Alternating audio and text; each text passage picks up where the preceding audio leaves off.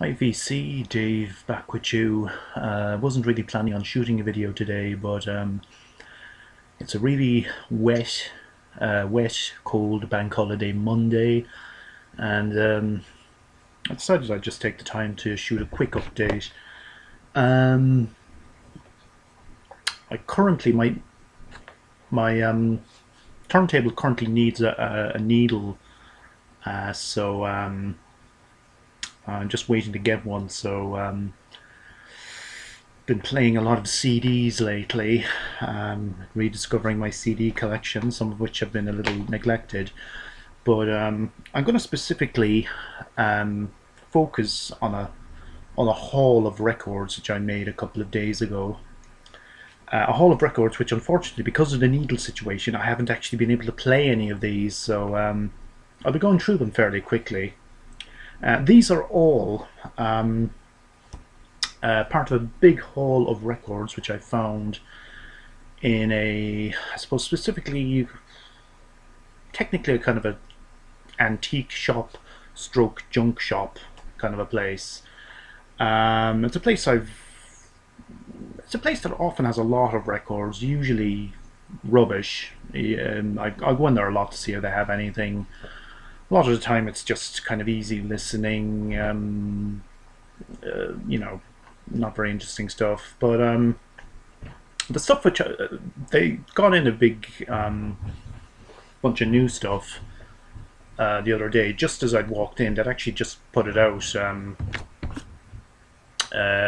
just very shortly beforehand. Now it's all modern classical, or I suppose what mostly kind of 20th century classical. Most of it post-war, and I suppose a lot of it would be termed as avant-garde. I suppose it's something that probably wouldn't be to everybody's taste, but something I have an interest in myself. As I said, I haven't actually had the chance to play any of this stuff yet. Well, apart from there's a couple of CDs included, so but yeah. So I'll start off with a composer by the name of Olivier Messiaen. Turned out there's 3 records by him. Now a lot of these weren't on Discogs, so I've been adding some of these. Anyway, starting off with this box set. This is a double disc box set. Olivier Messiaen, Turan Gallia Symphony. Messiaen, a French composer. I think he died in the early 90s. Yeah, very influential composer on the kind of post-war scene. But this is a double disc box set featuring this symphony conducted by Andre Previn. Very nice condition. Everything here, all of this stuff that I picked up, it seems to have been really well looked after.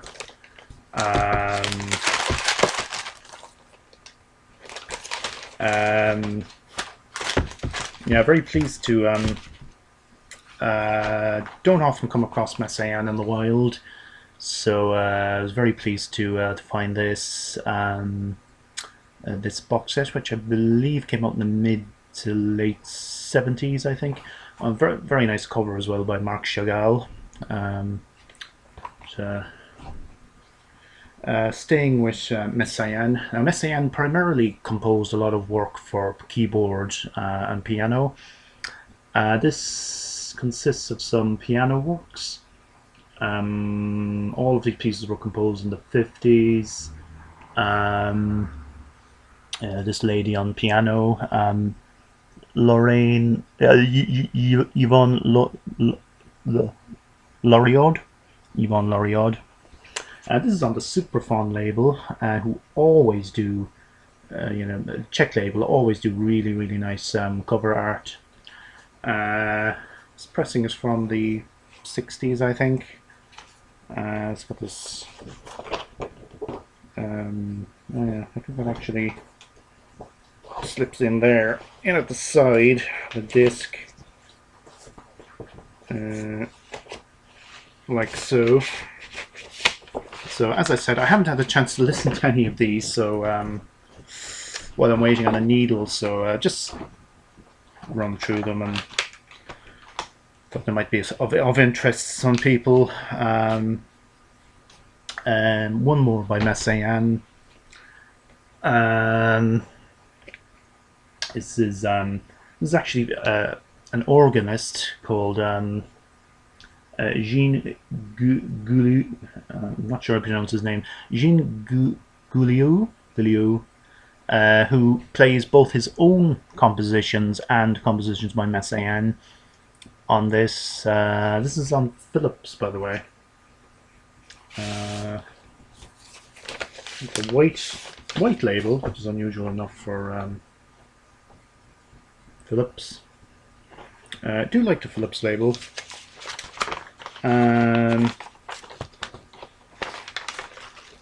Maybe a slightly overlooked label. A lot of Scott Walker and early Kraftwerk came out on you know, Kraftwerk's early albums came out on that label. Okay, so that's Messiaen. Now this is one that I actually had on my want list for quite a while. 8 Songs for a Mad King, Peter Maxwell-Davies. Peter Maxwell-Davies, English composer, who actually just died last year. This is a work that was produced in the late 60s. This is a 1971 recording, and quite interesting variety of musicians there. Yeah, so this is basically a kind of a very, very avant-garde. I've heard bits of it on YouTube. This is extremely kind of out there. So I suppose it's best regarded as a kind of a modern opera. It's on the theme of George III of England, who basically went mad. Well, who got mental issues, and that's basically what the title is referring to. It's kind of telling his story. I think it's using his own actual, maybe, writings by George III. This production, I believe, oh, that film director, what was his name again? Ken Russell was involved in this as well, in the production that this recording is taken from. So yeah, quite an interesting find. Very pleased to find that, and it's on the Unicorn label, which interesting label, which often put out a lot of contemporary and modern classical in the 70s and 80s. Moving on to some modern Polish composers. Penderecki, Lutoslowski, and a composer I'd never heard of, Baird, who, despite his name, which sounds English or Scottish, who actually, as it turns out, was Polish. So this works by those 3 composers, and this is on Superfon again, and I always loved Superfon's artwork. They always did really fantastic covers. Again, staying with Lutoslowski again. This features work by him. A lot of work featuring flute, clarinet, soprano voices, piano and percussion. Yeah, it's quite frustrating that I can't listen to these. I'm really looking forward to getting the needle situation sorted so I can have a good proper listen to these. It's on the Candide label. I think this came out in the 60s as well, maybe 1967 or thereabouts. There's a program there as well.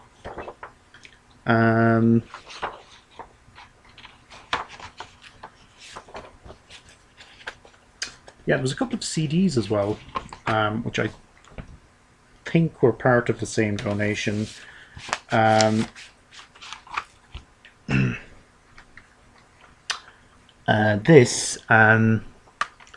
This features an ensemble called the Vienna Saxophone Quartet.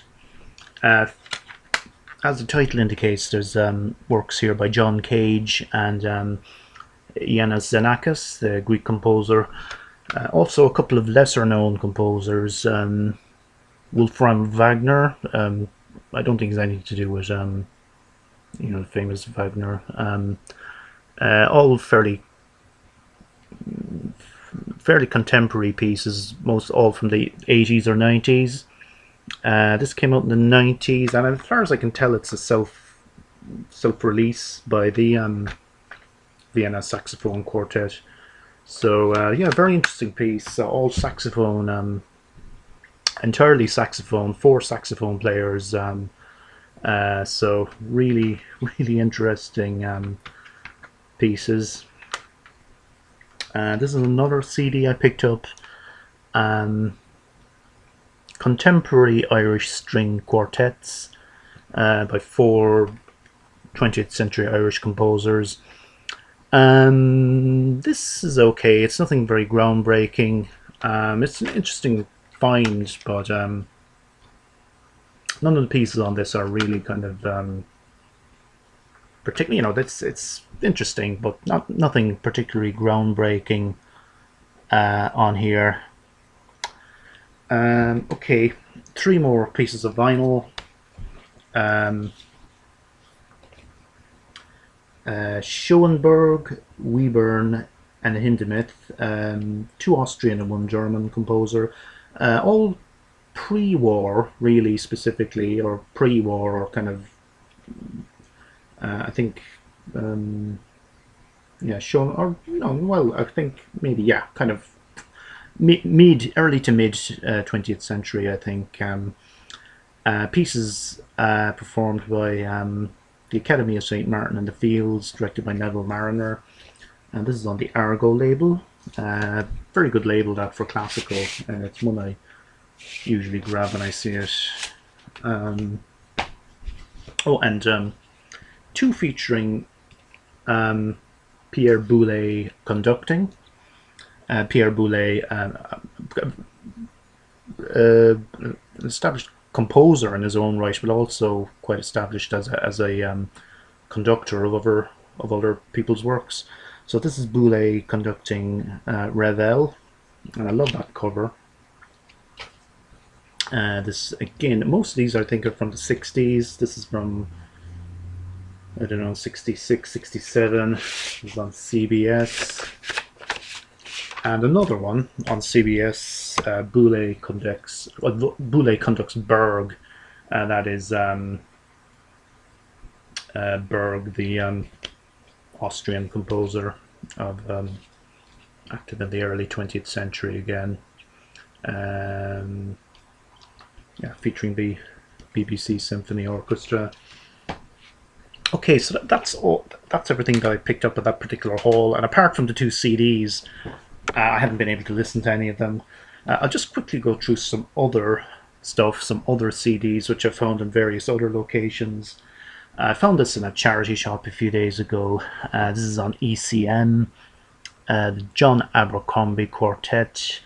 This also features Mark Copeland on piano, Drew Gress on double bass, and Joey Barron on drums. This is fairly recent, actually. This is only from 2013. So don't know why somebody wanted to give it away to a charity shop, but they did. And as I've said before, a lot of great stuff CD-wise can be found in charity shops these days. And yeah, so John Abercrombie, guitarist, and ECM. Always grab ECM whenever I see it going cheap. Following two CDs, I picked them up in a second-hand bookshop stroke record shop. I've mentioned this place before quite a few times. It's a place where I found all those 1990s vinyl pressings about a month ago, which I did a video on. These are a couple of CD finds which I've made there at different points in the last month, both by Arvo Pärt. Arvo Pärt, the Estonian composer. Passio, this is a choral piece by him, entirely choral, well, mostly, almost entirely choral. This is on the Naxos label. There's also another different recording of this on ECM. And speaking of ECM, here's Arvo Pärt again on the ECM label. And this is part of ECM new series. Arvo Pärt, very much a composer of the CD age. I don't think I've ever come across anything by him on vinyl. I virtually always will find his stuff on CD.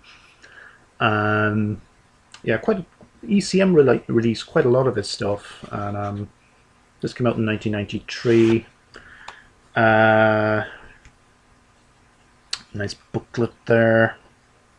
Yeah, I think this was recorded in Finland, actually, in a church there.